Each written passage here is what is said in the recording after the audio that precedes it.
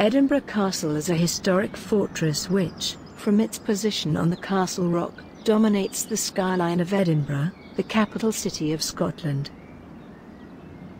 Archaeologists have established human occupation of the rock since at least the 2nd century AD, although the nature of the early settlement is unclear.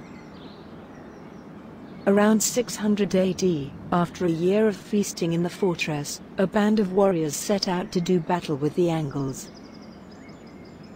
There has been a royal castle on the rock since at least the reign of David I in the 12th century, and the site continued at times to be a royal residence until 1633. From the 15th century, the castle's residential role declined, and by the 17th century it was principally used as military barracks with a large garrison. As one of the most important strongholds in the Kingdom of Scotland, Edinburgh Castle was involved in many historical conflicts, from the Wars of Scottish Independence in the 14th century to the Jacobite Rising of 1745. Research undertaken in 2014 identified 26 sieges in its 1,100-year-old history, giving it a claim to having been the most besieged place in Great Britain, and one of the most attacked in the world. Few of the present buildings predate the Lang siege of the 16th century, when the medieval defences were largely destroyed by artillery bombardment. The most notable exceptions are St. Margaret's Chapel from the early 12th century, which is regarded as the oldest building in Edinburgh, the Royal Palace, and the early 16th century Great Hall.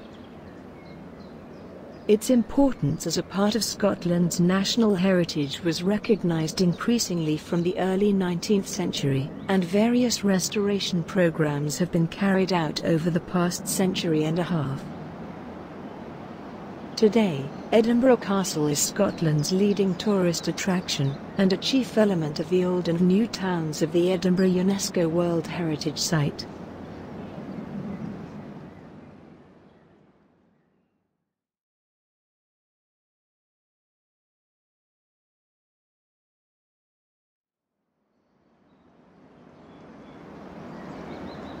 St. Triduana's Chapel is situated in Restilrig, near central Edinburgh.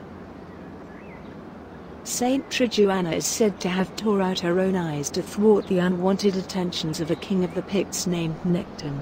Afterwards, she was associated with curing the blind, and other eye disorders. There has been a church at Restilrig as far back as 1178. It is not known whether the church was built because of St. Triduana, but it housed her relics, and her cult prospered under the patronage of James III of Scotland. He built a hexagonal royal chapel adjacent to the kirk, and endowed it of chaplaincy in 1477. Originally built on 2 levels, the surviving lower level of the hexagon was an undercroft for the chapel. The kirk was ordered to be removed in December 1560 at the time of the Scottish Reformation, but was rebuilt in 1836.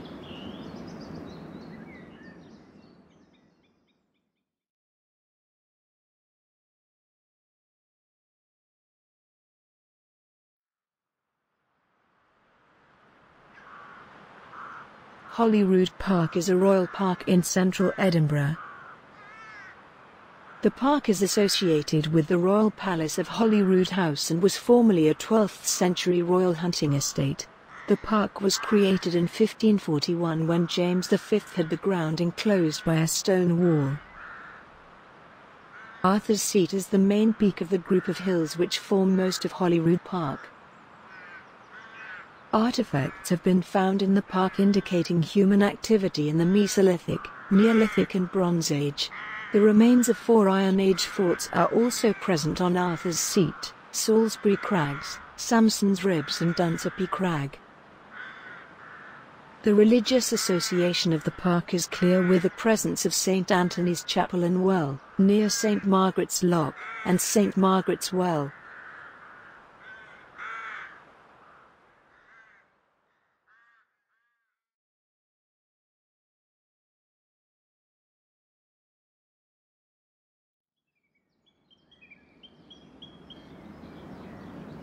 Legend relates that in 1127, while King David I was hunting, he was thrown from his horse after it had been startled by a stag with a glowing cross between its antlers. As an act of thanksgiving for his surviving his ordeal, David I founded Holyrood Abbey on the site in 1128. The Parliament of Scotland met at the abbey many times, and there is evidence that Holyrood was being used as a royal residence by 1329. Its position close to Edinburgh Castle meant that it was often used as lodgings by Scotland's kings. In the mid-15th century, the kings of Scotland increasingly used the accommodation at Holyrood for secular purposes, and between 1498 and 1501, James IV constructed a royal palace at Holyrood, adjacent to the abbey. Throughout the 16th and 17th centuries, Holyrood Palace was further extended and repaired. However, in 1650, during a visit by Oliver Cromwell, there was a fire, and the palace was abandoned until the restoration of Charles II in 1660.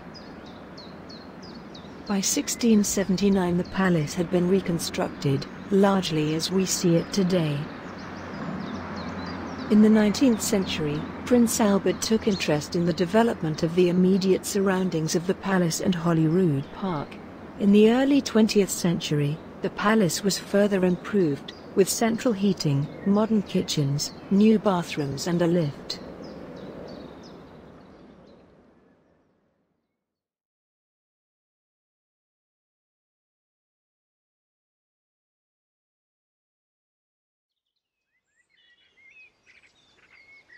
The lands of Craigmillar were granted to the monks of Dunfermline Abbey by King David I in the 12th century.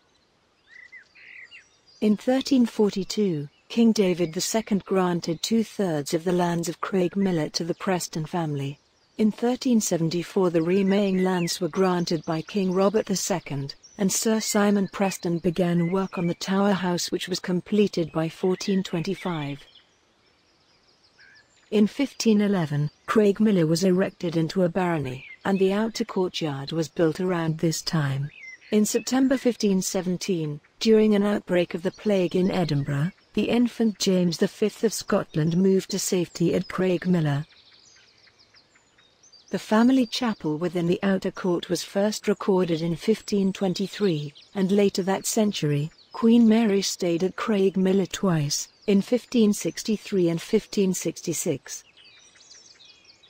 In 1660, the castle was sold out of the Preston family to the Gilmore family. The Gilmores built the West Range for more accommodation. However, the family moved out of the castle in the early 18th century to the nearby Inch House. Craigmillar Castle then fell into disrepair.